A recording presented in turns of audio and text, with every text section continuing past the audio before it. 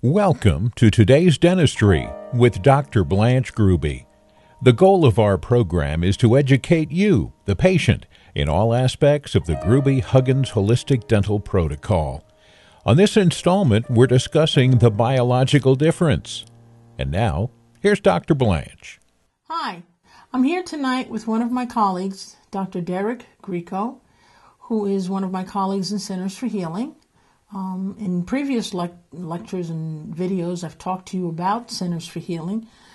These are centers that I have established with my other colleague, Dr. David Villarreal, and we decided what the United States really needs is a series of dental centers that are committed to practicing dentistry following the Dr. Huggins protocol. That's Dr. Hal Huggins protocol.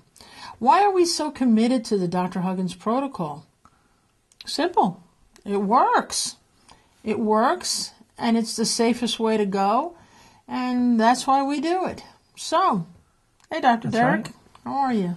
Great. Glad to be here. Good. Dr. Derek is from the Pittsburgh area.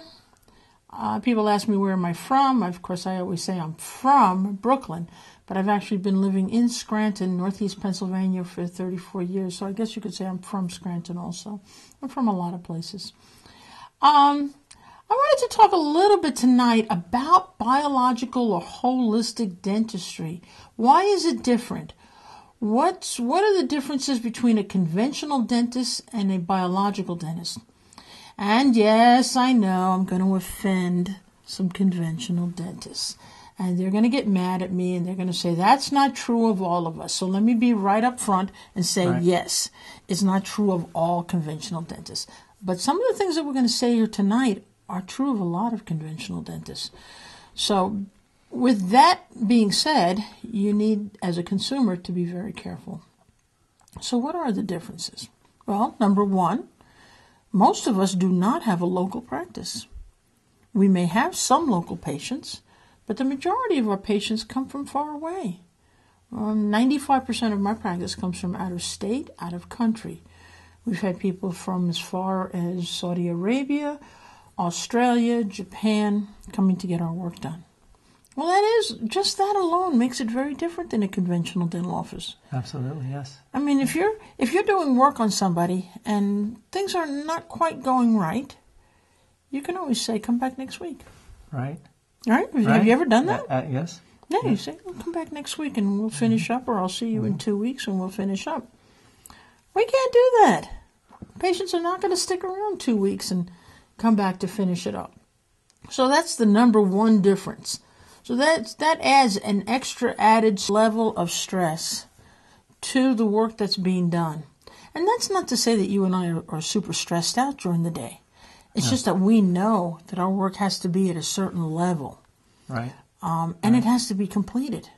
And it really doesn't matter what the clock says. It doesn't matter if the clock says it's almost 5 o'clock, almost 6 o'clock, almost 7 o'clock. We have to get the work done. Yeah, we had that experience today. Yes, we did. So. Both of our patients had situations that just took us longer than we anticipated.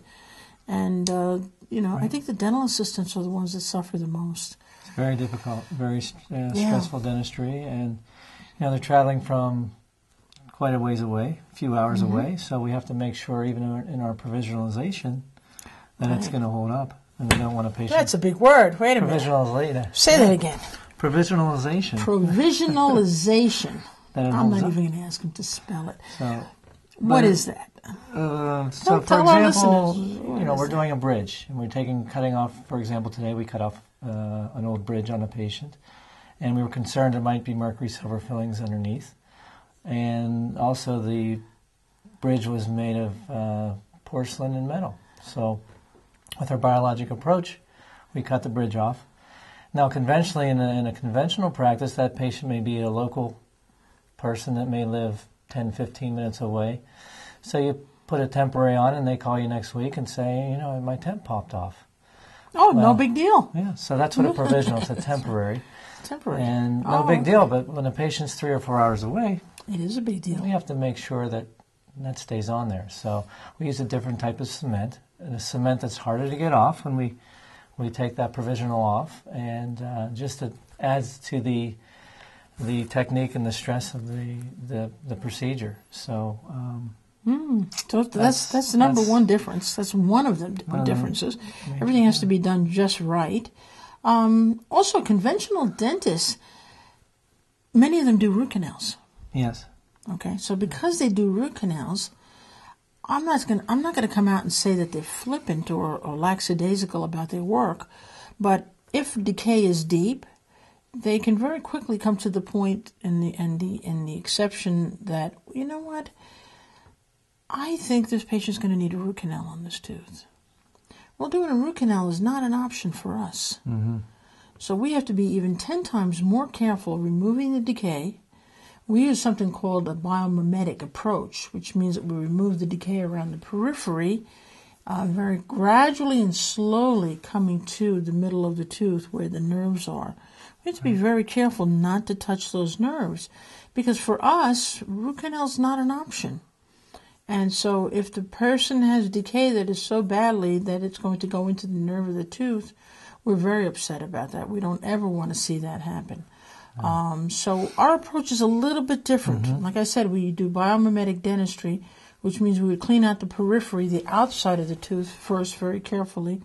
And then as we get closer and closer to the pulp horn, the very tip where the nerve is, we might actually leave a little bit of decay there. I know to some dentists out there, that sounds like heresy. Mm-hmm.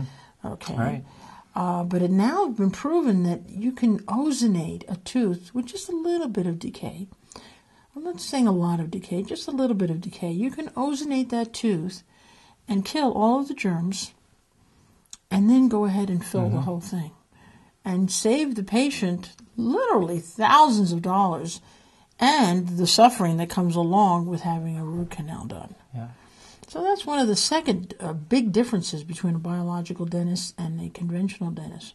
So what do you think, Derek? Can you think of anything else that separates us from conventional dentists? Well, the third thing is something that we find that's common in our profession is we critique each other's work. Oh, right? Dentists are great at that. So we try to be very careful, but a lot of these patients are going to be going back home to their dentist for follow-up treatment, whether they're going to be making, if we're doing multiple tooth extractions and of root canal teeth or the unfortunate loss of a tooth. A lot of these patients are coming back and they're going back to the dentist for... They go back for cleaning sometimes or whatever. They go back for cleaning. For basic maintenance. That's right. And then, so then it leaves... we're on the chopping block. Yes. I hear you. That is true. We're on the chopping block. Dentists are very good at critiquing each other. I mean, when I was in dental school, we used to say we police each other. Mm-hmm. Kind of made it sound like that was a good thing. Right. We police each other. And I've been in dentistry now, over 40 years. I see it more like we eat each other. You know, we kill ourselves and we eat each other, more than just policing each other. Usually, if there's a problem with the state board, it's usually from another dentist that critiqued your work and didn't like it or critiqued my work. I mean, I had a patient complain to the state board because I said the person had 6 cavities. And they went back to their home dentist, and their home dentist said, no, they only had 4 cavities. Mm-hmm. And so, now we're a big uproar. And so I had to actually show the fellow from the state board how to find a cavity. And so we have to give him about a half an hour lesson on how to find a cavity. I said, so you tell me. Take this magnifier, put this in your hand, because I wear magnifying glasses. Yes. I said, put this in your hands and take a look at the x-rays and tell me how many of those dark spots do you see. He counted 7. I said, you're absolutely right. There were 7. I said I had chosen not to fill one because it was small. And so here you have, I'm saying one thing, the other dentist is saying another thing. Right. It really puts you, the consumer, in a very confusing and very awkward position because you got to feel out and see who's telling the truth. That's right. And that's why a lot of times we refer, when we say we're Huggins, we're blessed to be trained by Dr. Huggins. And we refer our patients to the Huggins protocol. Right. And so, because some patients will call our office, and for whatever reason, sometimes we're too far away or they can't get in soon enough. Right. And they say, well, just had a call the other day. patient was going to look for a dentist in her providing network. We said, okay. Be sure that they follow the Huggins protocol. Right. And she said, what does that mean? And we explained that to her, and she says, you know what? I'll be giving you a call back if I find that this office isn't doing it. So, sure enough, you got to call back. So hopefully next week we'll see. Yeah, but that was this week before we... We'll see. So we got a couple of differences here between conventional dentists and biological dentists. And specifically those who follow the Huggins protocol. It's almost as if, there are people who follow the Jewish faith, and then there's Orthodox people who follow the Jewish faith. There are people who are Christians, and then there are Orthodox Christians. And usually the term Orthodox means a little stricter. And I think it's that way with holistic dentistry, don't you think? Yes, you find all different. Yeah, there's a lot of people out there. Yeah, they call themselves holistic dentists, and they're just mercury-free dentists. They do not put in mercury fillings, which I'm very grateful for. I'm hoping I see the day when there is no mercury being placed anywhere. But that doesn't make them holistic or biological dentists. That's right. No, there's a big difference between the two. Were you going to say something? No, I was just agreeing with you on that case. Yeah. So we got a couple of differences. Number one, the holistic biological dentist is going to be very careful about removing decay. The holistic biological dentist knows they're going to be critiqued, so they're very careful about their work. And biological dentist is going to be very careful about not pulping out or creating something called having to create a root canal, and not having to do that. That was one of the things I was going to add to that you had mentioned before. We like to, when we get close to that pulpal area, sometimes we'll switch to a real slow speed. That's right. Really slow speed handpiece. Right. With a lot of water. But the advent or the inception of biomimetic dentistry has helped to, with the ozonation of the tooth. Right. We can still do that, but we don't have to go as far as we did before. Right. So Dr. Derek and I, we practice very conservatively. We like to leave as much tooth structure as we possibly can. You really won't see us crowning or putting an onlay on a tooth unless we absolutely have to. And there's not much tooth structure because, what most people don't realize is that the tooth is alive. Yeah, it's hard. Like this table is hard. But at the microscopic level, it's more like a sponge. There's tubules and there's protein and all kinds of fluids passing back and forth. It's very much alive. It is. And it doesn't like getting cut. So, try to be conservative. Or covered over top because you're ruining the circulation. That's right. Which is something we never really thought about in the conventional dental education we've had.